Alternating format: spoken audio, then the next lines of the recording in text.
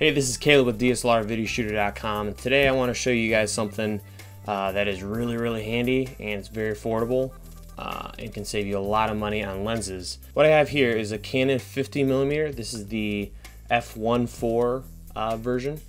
This is kind of Canon's middle range 50. They have a cheaper one, and then their more expensive f1.2.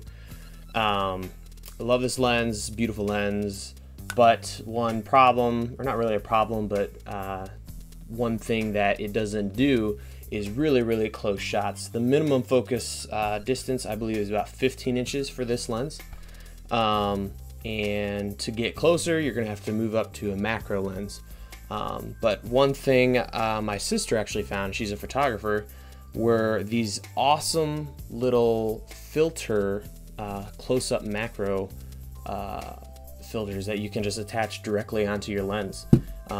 There's a brand that makes a pack of 3, and you can just stack them up like this. Right now I have 3, a 2-time, 1-time, and a 4-time, all packed into one, and this just simply screws right onto the front of the lens, like so.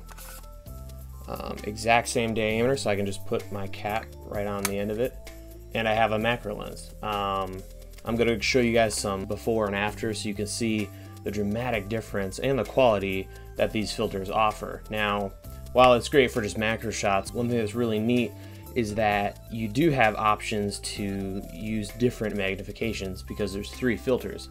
And as somebody who does a lot of more narrative film work, this is going to be really nice because I don't have to have another macro lens. I can just set these filters on and get my extreme close-ups.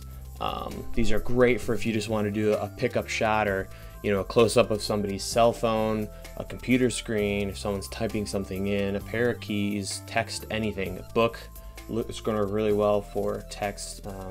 So that's just one tip for you guys. This is the 58mm version for that filter diameter, and the set of 3 comes with a little nice spiffy case.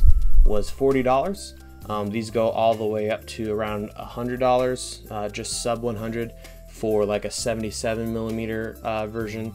So you can get them for bigger lenses, but I've been very impressed with the image quality that are coming off of these. So hope you guys can check them out. I'll put a link on DSLRvideoshooter.com.